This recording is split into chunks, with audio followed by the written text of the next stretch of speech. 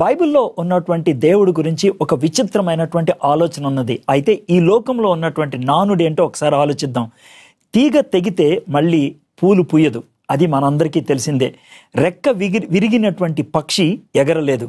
అయితే బైబిల్ ప్రకారం ఆలోచించినట్లయితే దేవుడు అలాంటి పరిస్థితుల్లో ఉన్నప్పుడు కూడా గొప్ప కార్యం చేయగలడు.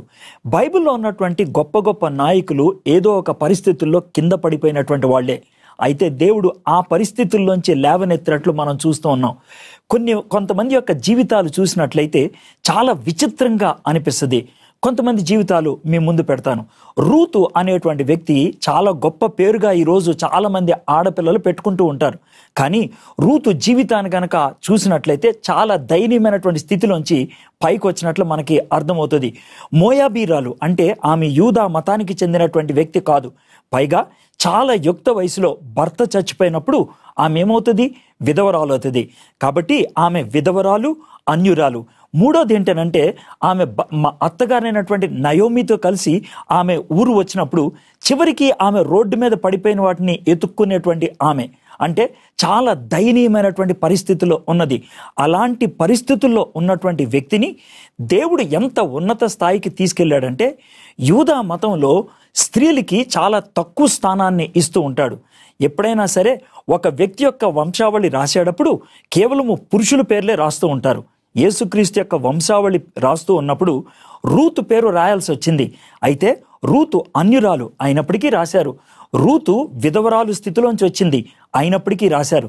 ఎంత గొప్ప విషయం చూడండి. ఎందుకు అనంటే బోయజు ఆమె గురించి ఒక చక్కటి మాట అంటాడు. అమ్మా, నువ్వు నీ దేశాన్ని కాదని, నీ దేవుణ్ణి కాదని, నీ ప్రజల్ని కాదని యెహోవా దగ్గరకు వచ్చావు. ఆయన రెక్కల కిందకు వచ్చావు కాబట్టి నిన్ను సురక్షితంగా ఆయన ఉంచుతాడు, నీకు క్షేమాన్ని ఇస్తాడు అని చెప్పారు. అదే విధంగా జరిగింది. రూతు యొక్క మనవడే దావీదే ఇశ్రాయేలీని పరిపాలించాడు. దావీదు యొక్క వంశావళిలోంచే యేసయ్య వచ్చాడు. కాబట్టి యేసయ్య వంశావళిలో రూతు పేరు రాయటం జరిగింది. అదేవిధంగా కొత్త నిబంధనలో మరొక వ్యక్తి గురించి ఆలోచిద్దాం. మనందరికీ తెలుసు పేతురు చాలా గొప్పవాడని. ఎందుకనంటే క్రైస్తవ్యంలో పునాదిలాగా ఉన్నాడు. ఆయన పునాది కాదనుకోండి, పునాదిలాగా ఉన్నాడు. పెంతెకోస్తు దినాన్న మొట్టమొదటిసారిగా వాక్యాన్ని బోధించి దగ్గర 3,000 మంది బాప్తిస్మం పొంది సంఘం ఆరంభమైంది అప్పుడే. కానీ పేతురు దానికి 50 రోజుల ముందు స్థితిగతులు ఏంటో చూస్తే గనక చాలా ఆశ్చర్యం అనిపిస్తుంది. తెలుసా? ఒక చిన్న పాప ముందు యేసేను చూపించి ఆయనతో నువ్వు ఉన్నావు కదా అంటే ఆయన ఎవరో నాకు తెలీదు, నాకు ఆయనకి సంబంధం లేదని బొంకాడు, పారిపోయాడు ఆయన అక్కడి నుంచి. పైగా అది అనుకోకుండా జరిగింది కాదు. యేసు ప్రభువారు అది జరగడానికి కొన్ని గంటల ముందే ఆయనకి వార్నింగ్ కూడా ఇచ్చాడు.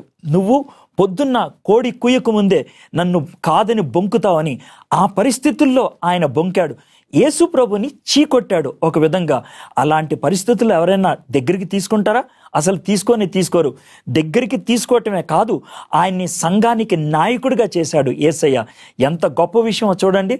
కాబట్టి మీ జీవితంలో మీరు పడిపోయి ఉండొచ్చు, జారిపోయి ఉండొచ్చు, ఓడిపోయి ఉండొచ్చు, చాలా పాపపు జీవితంలో ఉండి ఉండొచ్చు. అయినప్పుడు కూడా ఒక గొప్ప వాగ్దానం ఏంటి తెలుసా? యేసే దగ్గరికి వచ్చి మన జీవితాన్ని యేసే ముందు పెడితే ఆయన మనల్ని క్షమించడమే కాదు, ఒక నూతన ఆరంభాన్ని మనకిస్తాడు. మన జీవితాన్ని పూర్తిగా కడిగేసి నూతన జీవితాన్ని ఇస్తాడు. బైబిల్లో దీనికి ఎలాంటి వచనాన్ని చెప్పారో తెలుసా? నూతన హృదయాన్ని, నూతన మనస్సాక్షిని ఆయన మనకిస్తాడంట. అంటే జీవితాన్ని తిరిగి మొదలు పెడతామే. చాలా బాగుంది కదా? అలా మొదలు పెట్టాలని మీకు ఆశ ఉందా? యేసే దగ్గరికి రండి, క్రొత్త జీవితాన్ని మీరు ఆరంభించవచ్చు. మీ సమస్యలు మరియు నిస్సహాయ స్థితి గురించి మేము ప్రార్థన చేస్తాం. మీ సమస్య ఏదైనప్పటికీ యేసుక్రీస్తుకి అప్పగించండి, ఆయన తప్పక సహాయం చేస్తాడు. ప్రార్థనలో మాతో ఏకీభవించండి. మా దేవ, మా ప్రభువా, నిస్సహాయ స్థితిలో నీ సన్నిధికి వచ్చి ప్రార్థన చేసినప్పుడు మా ప్రార్థన ఆలకించేటువంటి దేవుడు ప్రభువా, మీకు వందనాలు. మా పరిస్థితి ఎటువంటిదైనా నిస్సహాయ స్థితి అయినప్పటికీ ప్రభువా, మానవులకి అసాధ్యమైనప్పటికీ ప్రభువా, నీకు అసాధ్యమైంది ఏదీ లేదు ప్రభా. మా పరిస్థితుల్లో మీరు చొరవ తీసుకోవడానికి ఇష్టపడేటువంటి దేవుడు ప్రభా. ఆర్థిక పరిస్థితులను ప్రభా మెరుగుపరచగలిగేటువంటి దేవుడు ప్రభా. ఆరోగ్యాన్ని అనుగ్రహించేటువంటి దేవుడు నువ్వే ప్రభా. కాబట్టి నీ యందు విశ్వాసం ఉంచడానికి మాకు నేర్పించమని అడుగుచున్నాం. ఈ ప్రార్థన విన్నందుకు మీకు వందనాలు. యేసు నామములో ప్రార్థన చేయించున్నాం. ఆమేన్.